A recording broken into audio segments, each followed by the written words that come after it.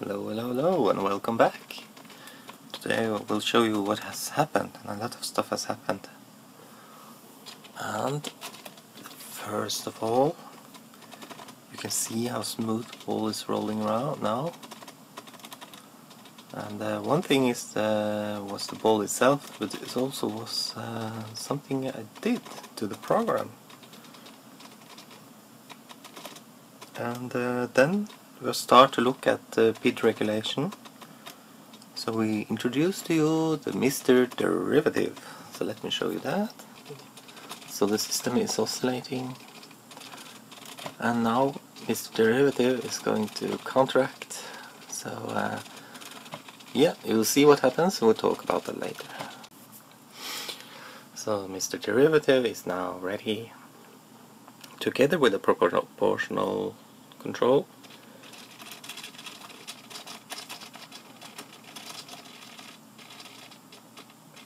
So it's stopping faster.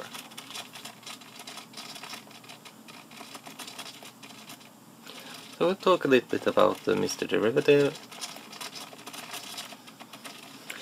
And also, something happened to that display. Well, not the display, but the distance measurement. I have no idea what happened there. I'm sorry to say that, but I changed the code, and when I was going to change it back, I didn't get it. So I think I set up the timer correctly then.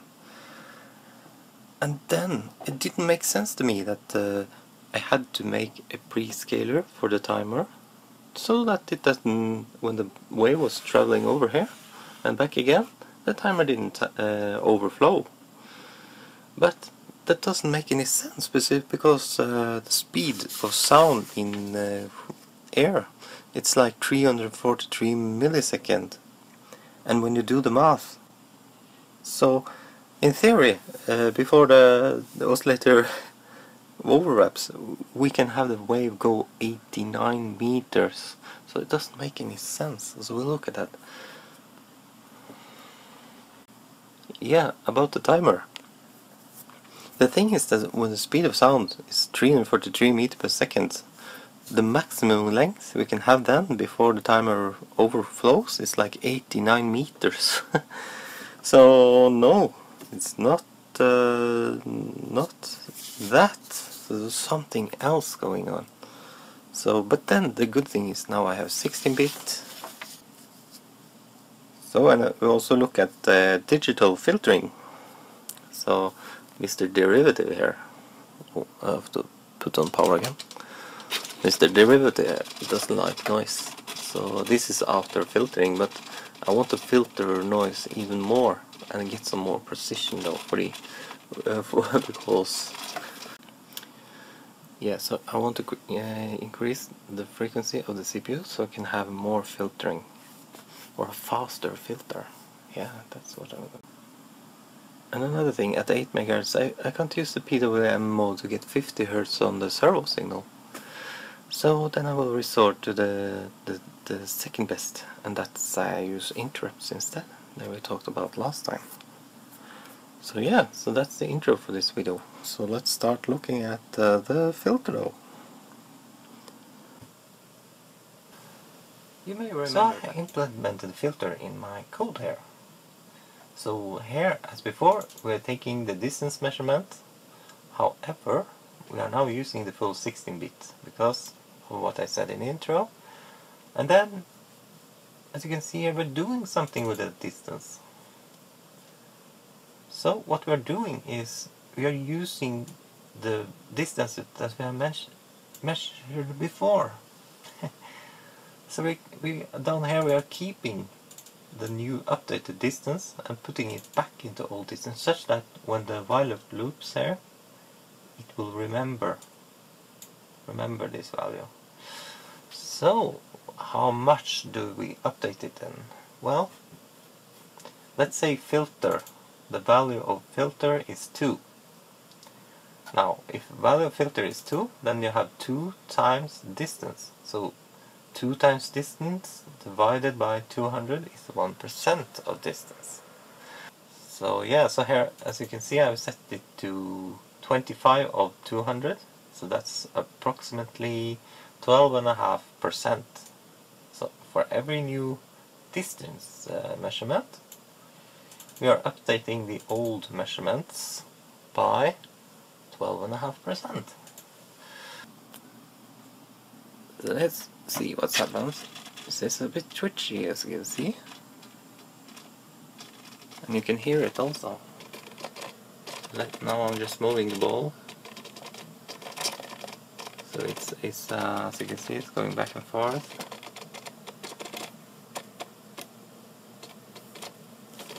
I think we need some light there.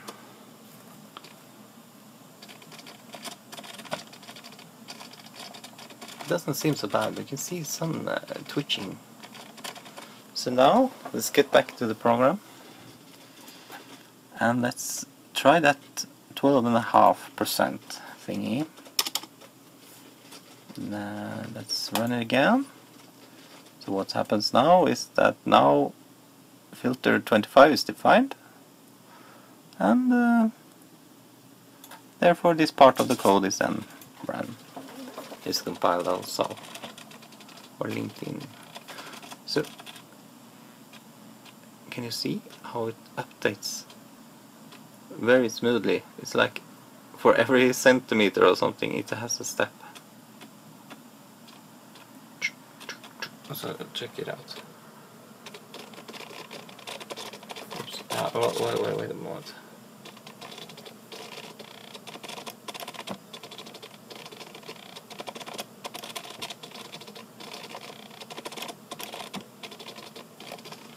So that's why it's moving so smoothly now. It's not jerking around, because before it moved falsely, and then I think the ball didn't like that. So the other effect here is that if you update this new value with the current measurement with a percentage is too low, what do you think happened then? So let's say 1%, and that's extremely low though. So especially for the frequency that we are sampling at now.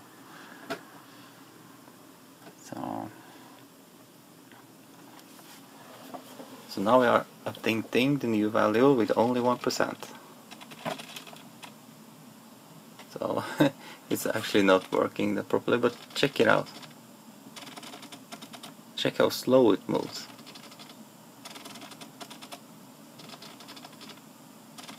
There's also some other effects, because this is not a floating point number. It's a integer, and therefore adding 1%, well, sometimes you will get some lost. So you will never get to the actual value because some precision is lost here. So let's try 5% then.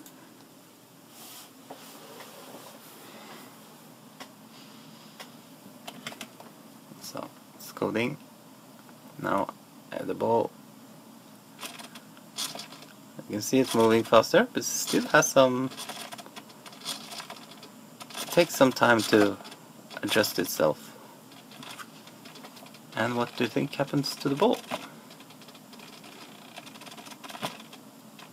The beam is supposed to go all the way up when the ball is at the end, but it hasn't done it yet. It's too long.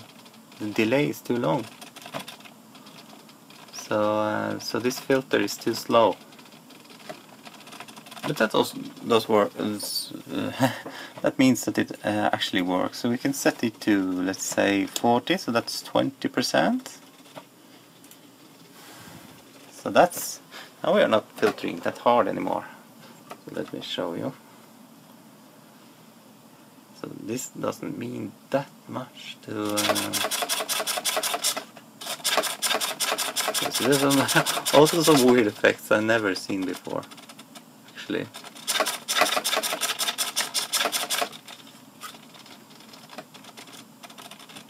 So now you can see it is faster.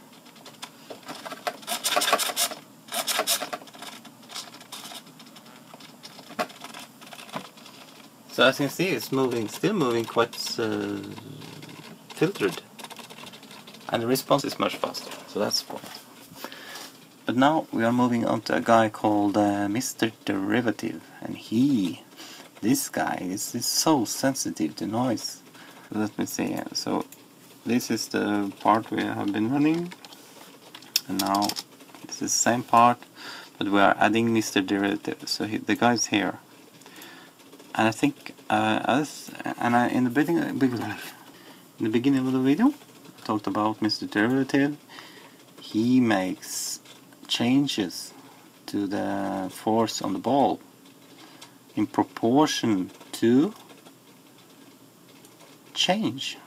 So, if the new error that we are measuring here is larger than the last one, then we know it's moving away from the center, because when the ball is moving towards the target, then we know that the error is going down.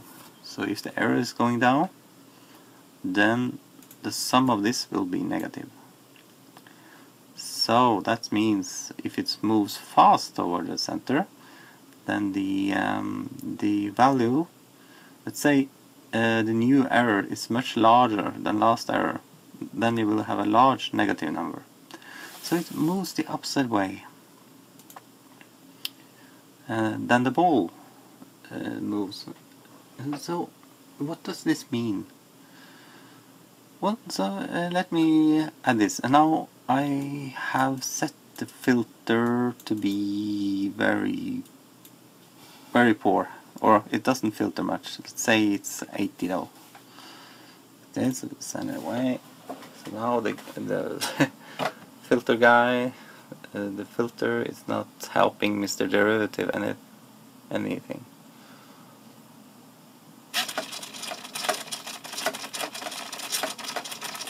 You can see that it is working, but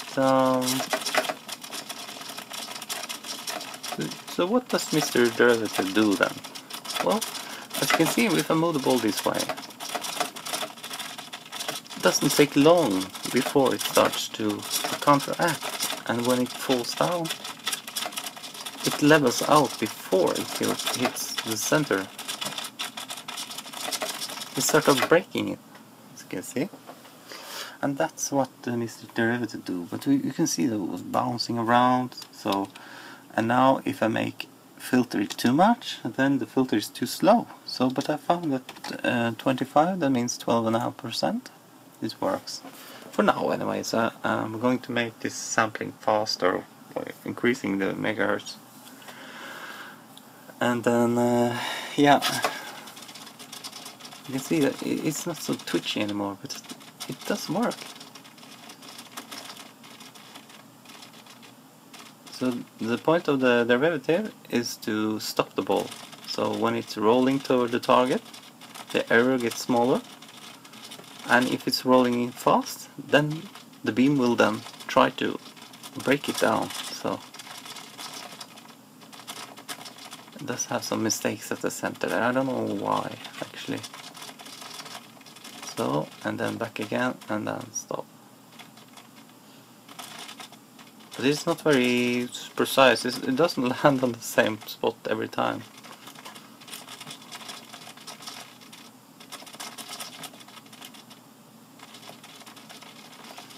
So, and when the ball is moving slow, then this Mr. Derivative, he doesn't make anything, because if there's no change, there's no force on the ball. So except from the proportional one, and then the proportional one, that's the one that makes it roll towards the center all the time. And if that isn't high enough, you have a integrator part, and I will look at that later. But and the integrator part is works in this way. Let's say you are this close to center because the ball has stopped. I can stop it here also. So it will never reach the target, because there's some friction, and yeah, the ball can't get over some bump or whatever it is, some disturbance. So what happens is like the derivative, it has to do with change. It has to do with time. Because if it stays this far from the center or the target, then the error is this large, and then in the next sample it will then add itself to the old one, so it will get this large, and the next sample is this large. So as you can see, it accumulates. That's what the integral part does. It accumulates all the errors over time, and when it has stood there for long enough, then if you make the change on the force on the ball proportional to the integral, then you see that the integral is getting larger and larger and larger because it is staying away from the target, and then the beam will start to move because of this. So then it will start to roll, and then if the integral is too large or the constant is too large, it will continue to roll this way though. So it mustn't be too large though, because you want it to sort of level itself out. I haven't tried it yet, so I shouldn't talk too much about it before I try it. So this is a little bit funny though. So, and this derivative again, I've set him to 300 times 200, so that's 3 of 2. So let's make him a little bit more angry or active. So let's say 400 per 200. What's that? Is that like 200%? So let's see.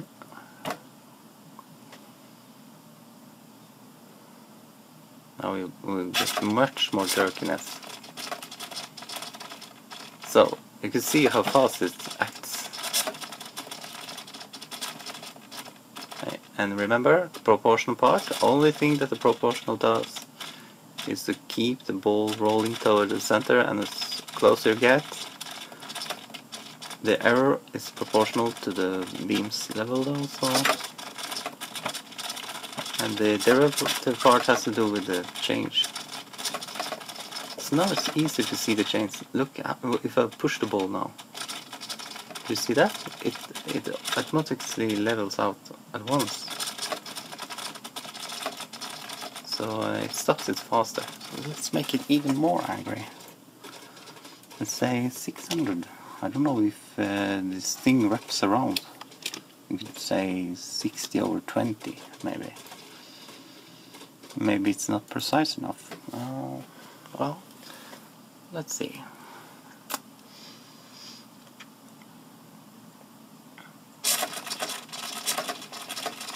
So now it's more angry.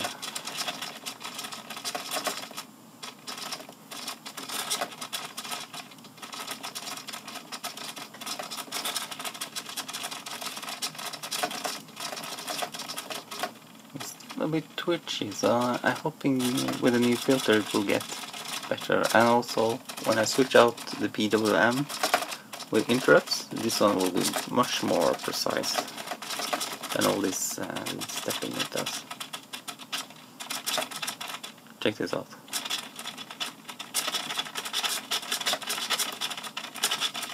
Same goes on this side. So if I move it slowly, it just gradually levels out, so that's the proportional part. But the change part, if I move it fast, it's a large change. You can see that it tries to break it or make it stop. So that's what Mr. Derivative does, and now it's very angry, as you can see. Now it stopped all over on that side. So to get this steady state, it's called. So the steady state error is when it stops, but it's away from target, and we need the integral part to get it back into target, because everything has stopped.